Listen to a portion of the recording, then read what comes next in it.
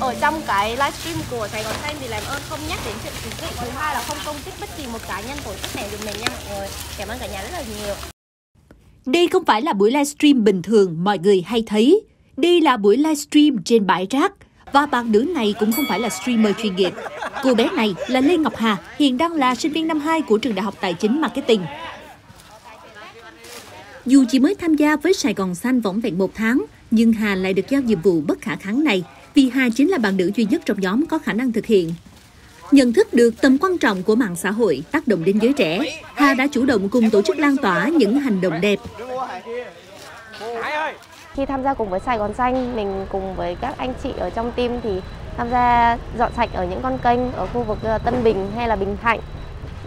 Bên cạnh đó thì mình cùng với các anh chuẩn bị những cái video để đăng để tuyên truyền trên mạng xã hội TikTok hoặc là Facebook. Sài Gòn Xanh là tên của nhóm bạn trẻ yêu môi trường. Nhóm chủ yếu là sinh viên, nhân viên bất động sản, lái xe công nghệ, công nhân tự do, tuổi đời ngoài 20.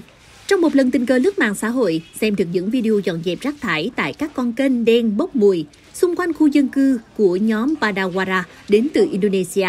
Nguyễn Lương Ngọc, trưởng nhóm đã tập hợp những bạn trẻ có cùng chí hướng lại và lập nên Sài Gòn Xanh.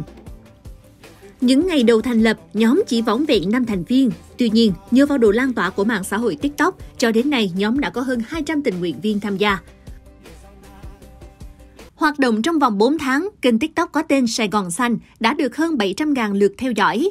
Bên cạnh TikTok, các kênh mạng xã hội khác cũng được tận dụng để lan tỏa thông điệp này. Công việc dọn rác thường diễn ra vào sáng sớm các ngày thứ Tư, thứ Sáu và Chủ nhật hàng tuần. Các thành viên trong nhóm ai rảnh đều có thể tham gia. Một số bạn trong nhóm sẽ đi khảo sát trên địa bàn thành phố, xem khu vực nào có rác thì quay video lại, sau đó liên hệ với chính quyền địa phương nhờ hỗ trợ xe rác.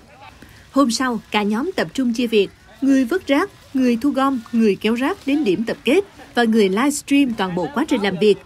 Mỗi đợt livestream như thế, nhóm nhận được hơn 2.000 người xem.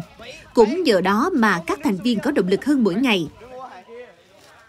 Cùng chung lý tưởng với Hà, chàng trai Ngô Nhật Duy cũng muốn cống hiến một chút công sức, góp phần làm đẹp thành phố nơi mình đang sống.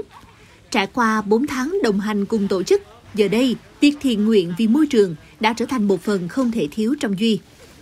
Lúc đầu thì bọn mình vẫn e ngại cái việc đó, nhưng mà sau này mình quen dần rồi thì mình thấy rất là thích. Kiểu như mình rất là quen luôn, giờ thiếu là chịu không nổi luôn đó ạ. Thiệt, bọn em thiệt mà. Là những người tiên phong trong việc dọn sạch rác ở các kênh rạch, những chàng trai, cô gái rất mong mỏi nhận được sự đồng lòng và hành động của giới trẻ.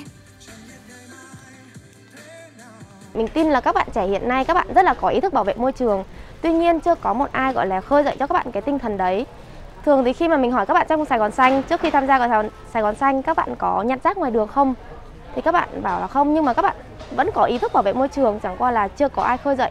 Thì mình tin là có Sài Gòn Xanh là cái nhóm tiên phong đi đầu thì tụi mình có thể lan tỏa được cái tinh thần bảo vệ môi trường cho các bạn thanh niên khác ở Việt Nam.